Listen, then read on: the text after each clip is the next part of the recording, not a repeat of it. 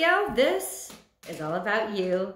So good to be back with you guys, checking in. This is your weekly oracle and tarot card reading from Born Without Boundaries. Let's see what's going on. I'm not putting dates on the videos anymore because people have been leaving comments on videos I've made in August. So I think, okay, no more dates. So this is definitely for a week and a half out, but whenever you see this is the right time.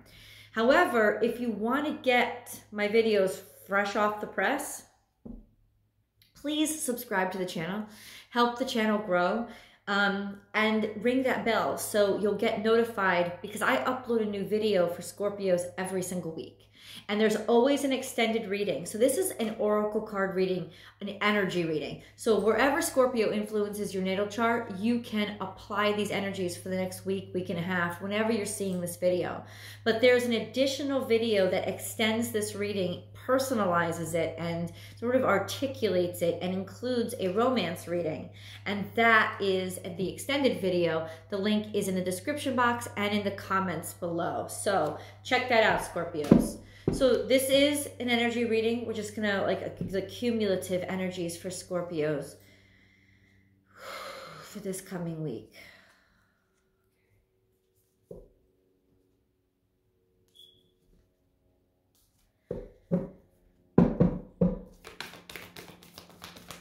Scorpio, Scorpio, Scorpio, Scorpio, Scorpio, Scorpio. Nice. Scorpio. I think you're finding a treasure in a trash heap. I think you're figuring out how to redeem something. Almost like getting a piece of yourself back that was lost. Figuring out like how to brush it off, or that it's actually worth cleaning up and brushing off. Maybe something that you gave up on a long time ago. Time to let go. Nice. This is a beautiful energy because this is essentially you. This is groundhog. Time to let go is crowning your energy.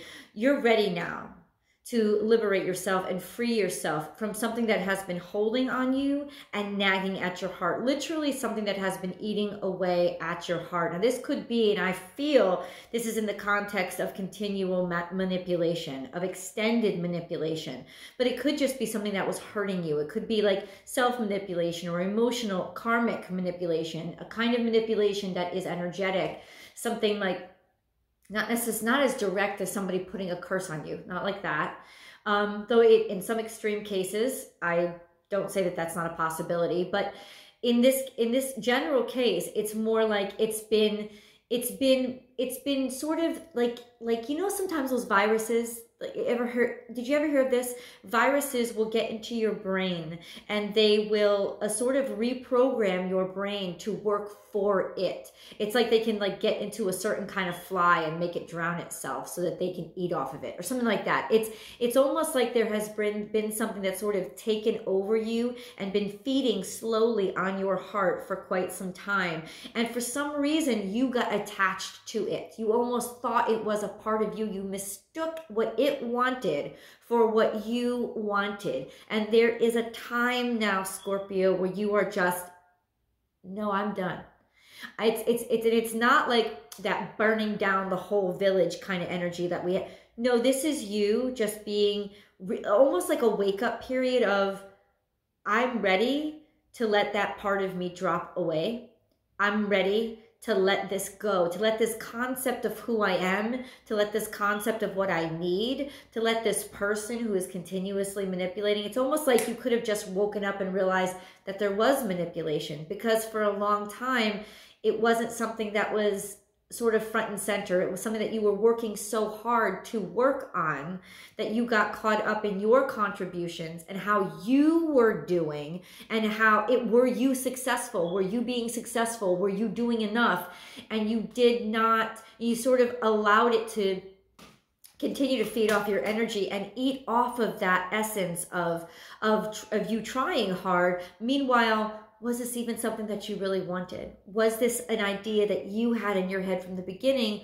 or was it something that was sort of planted there, seeded there into your head? And you now are ready to let go, to say goodbye, you've woken up. This is an awakening. It's a realization. 3 + 1 is an energy of 4. So there's grounding, there's rooting to you, roots under your feet. You're not going to sway anymore. There's something that you've let go of. Now, it could be something, you're going to let go of a relationship. You could be ready to let go of a relationship, ready to let go of a long-term manipulation. But you could also be ready to let go of the concept, oh, I'm a player, yo.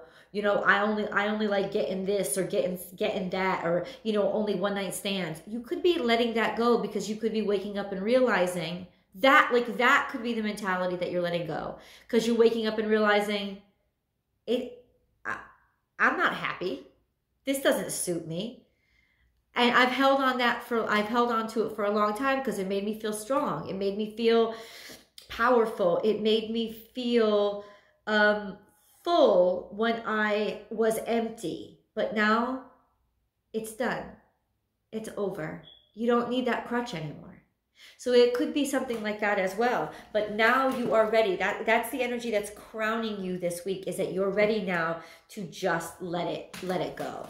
Let's see what comes next. Be peace. So this is a balancing out. Libra energy, 2 + 1. This is a message from spirit, connecting with spirit and awakening. Getting back that sense of yourself and stabilizing, healing, health, being happy, making peace, and letting go in peace, not letting go in rage or war like we were doing a month ago, or burning down the place, like I said. No, this is bringing a sense of balance into the situation, letting a sense of peace kind of come over you, and therefore being able to really let go. Because the way that you really let go is, it's not in hatred, it's not in revenge, it's in, I'm done. And it's over. So this is a release and a freedom, almost a liberation. It's also love. I can say that right now. This is be peace. But it's like a new relationship with love. It's a new sense of what this is when I say I'm in love. I picked up a little bit of this on your romantic tarot too. Please go watch that. I'm gonna attach the link above. Be fearless and bold. This is Aries energy. I don't know if you're dealing with an Aries. I don't know if you're dealing with a Libra, but this could be this energy of just being really the level of courage that it needs to take to move yourself from a state of what you used to do, what was a habit and what you considered reality, to what you are now creating reality as. This is being that cardinal energy of making progress and moving forward. This could be a sense of making peace. You could be making peace with an Aries in your life.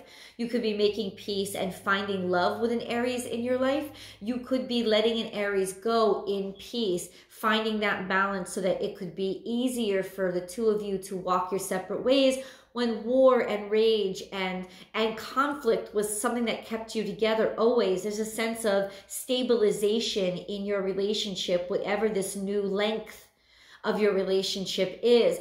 But this could also be you. A sense of self, a firm sense, once again, 4, right? And that's the energy crowning you too, is 3 + 1 is 4. You're letting go of your old sense of self, or what you used to hold on to feel strong, which when it comes to Aries, and you're still very influenced by Mars as well, it's war. It's I'm gonna get it. It's determination. It's battle. It's physicality. This sense of taking all of that and making peace with it. This is peace, not war. This is peacetime, not wartime. Overcome any obstacle, the energy of 5. So you're changing. This is a mental change. I was watching a video the other day, Scorpios, and it was saying how, you know, when we first make a change, it hurts us, and immediately we get scared, and it feels uncomfortable, and so we think, oh, it's wrong, I need to go back to where I was. No, and so many times that's why we get lost in the same old patterns and our world doesn't change, because change initially actually feels wrong. But this is you understanding and feeling that ground under your feet and having weight to your character. This is Taurus energy, bulldozing through and changing. Because guess what? Even if the wall crumbles on your head, this is a sense of being prepared for it, having the protection, having the strength, and having the fortitude to keep walking through, because the wall needs to come down. Yes, you are overcoming what kept you in prison. You're overcoming this fear. You're overcoming this obligation, this manipulation, this winding around you that somebody else had. It's almost like you're in a blur right now because of the fact that you don't recognize where you are and you are uncomfortable. But there's a faith that's connected to this discomfort of, I just have to keep moving forward. I'm not going back. Be playful. This is your central energy. 5 + 1 is 6, energy of love. Be shallow, playing, skipping, being happy, staying on the surface.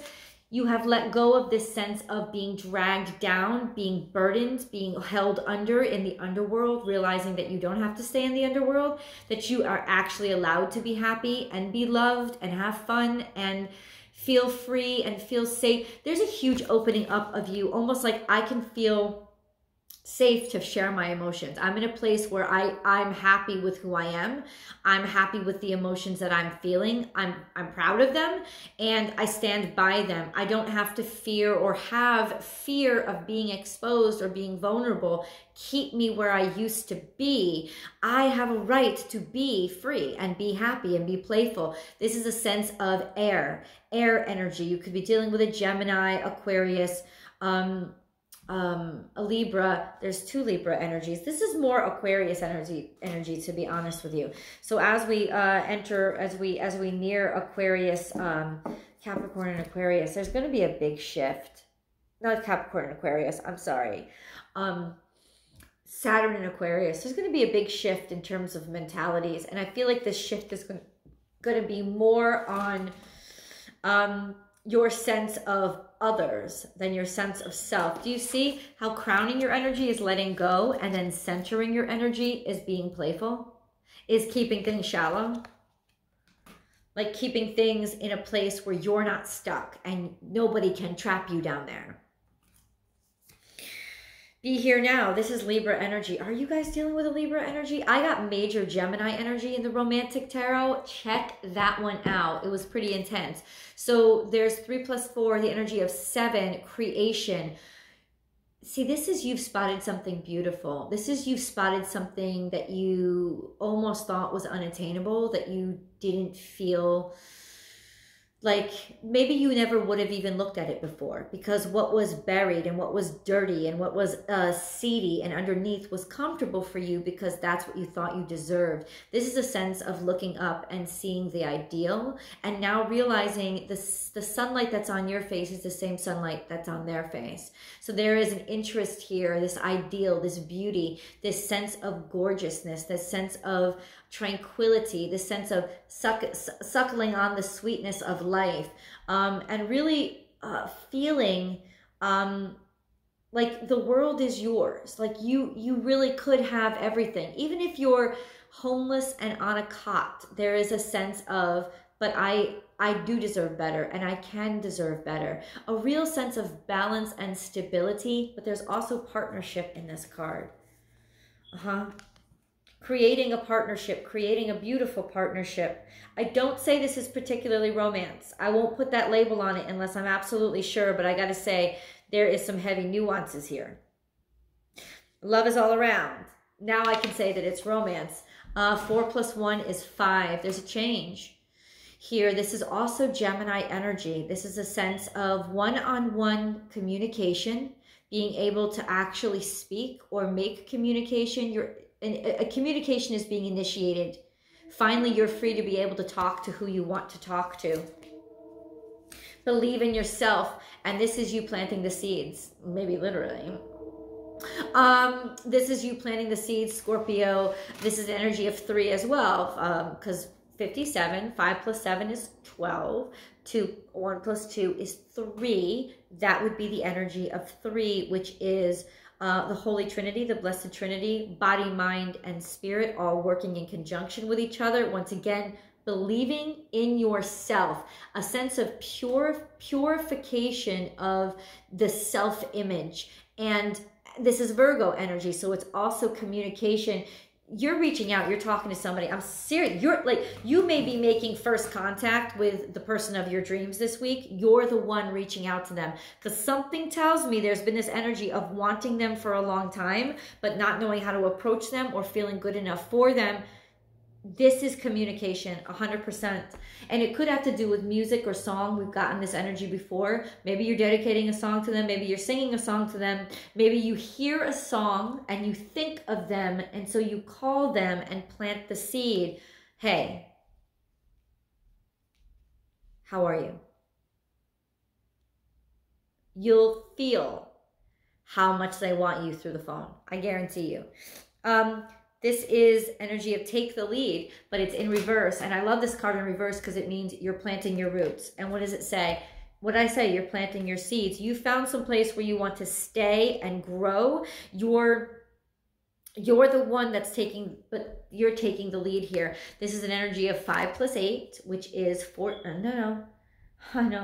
It's 13. And 1 + 3 is 4. Rooting, earth energy. Stability, grounding yourself. This is you. It's you making the decision. I want this. I want to be here. This could be you making a decision to up the ante in your relationship. You could have gotten married, even if you didn't tell anybody. You could have gotten married, or you could, like I said, be getting out of a relationship that was more about serving their desires than your desires, and now you're planting the roots where you want to be. But it's you. It's about your action and your decision. The miracles are endless. You're the chosen one. You're the selected one. Or you have made a choice, a selection of a specific individual to share this bounty with you. There is fortune and benefits coming your way. Believe me, anybody who you call, ring the bell to, they're going to want you. This is also Taurus energy. Embrace the in-between. That's in reverse. This is Libra energy too. So no, you're not dealing with the in-between. You're not dealing with ambiguity anymore. You're making a choice and you're making a decision. You're deciding between one thing and another. And let it shine also in reverse, a sense of,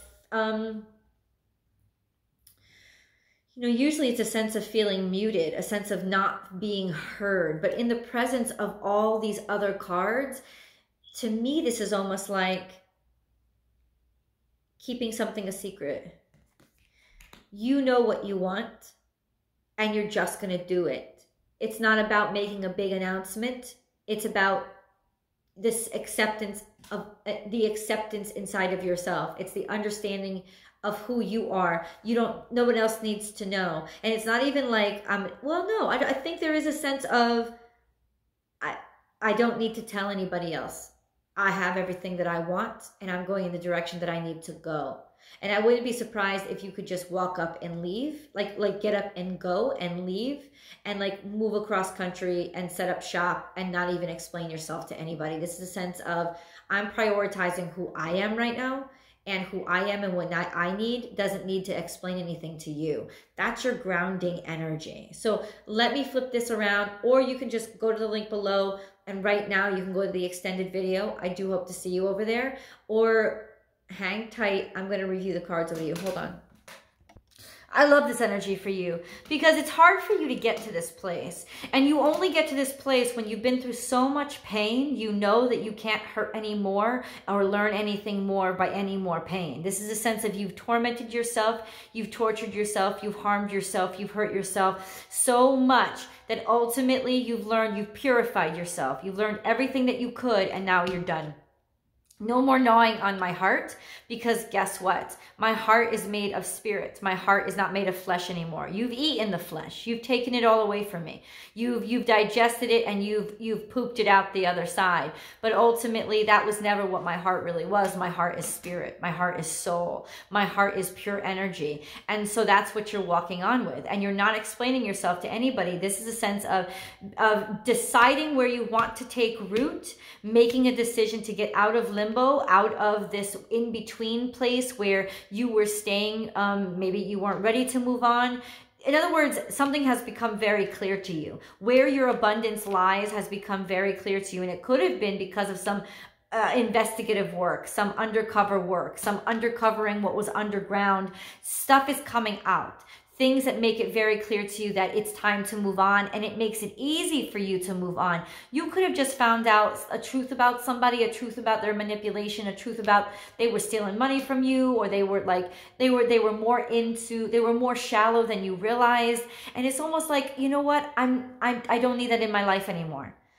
Like the truth has, the undercover work worked, and it's unveiled what you needed to know to be able to let go, right? And now you're skipping on the shallows. You're not caught or stuck underneath anymore, because it's almost like your mind, Scorpio, was trapping you in and of itself. You were almost part of what was holding you captive. You're not captive anymore. You're like dancing in the tulips. You're tiptoeing on the lily pads. And this is a sense of why. It could be because you finally heard from somebody that you really wanted to hear from, or you finally found out, decided, I'm going to communicate with somebody that I really need in my life. I don't need this old stuff anymore, because the old stuff was revealed as stuff that I don't even want anymore. Something to that effect, this energy of communicating with a new love, with something that you find very attractive, very beautiful. It could be an opportunity, right? It could just be going for your goals. Whatever inspires you, making that one-on-one personal connection with them and announcing your presence, just announcing, talking, speaking to them, to plant some seeds and to build a future with this new interest, okay? This is a sense of finally leveling out and feeling peace with who you are. That calming down, almost like a truce within yourself to understand, I don't need to be whipping and bleeding and burning every single day. In fact, I can heal now. I'm okay. It's like you're over this part of your life, and now you're on to, and I really do think it's because there's inspiration coming to you. You might hear from somebody this week that you have thought was lovely forever. You might finally make a connection. It could be friends of yours coming in and making that connection for you, because they know that you're interested in this individual, but simultaneously, it's like it was like you were never able to gel or connect. Well, guess what? The connection is being made now. But it had to wait till you were away from this other circumstance. I want to get more details. I'm going to go over to tarot, guys. I hope you've enjoyed this reading. And if you really do, let's go on and we'll continue the reading over on the extended. Scorpios, I'm going to look into where what is the situation, like who is this person, who is the situation, what are you interested in. Like, I'm just gonna flesh out a few more details, and then we'll go into your romance reading as well. I'll see you guys over there.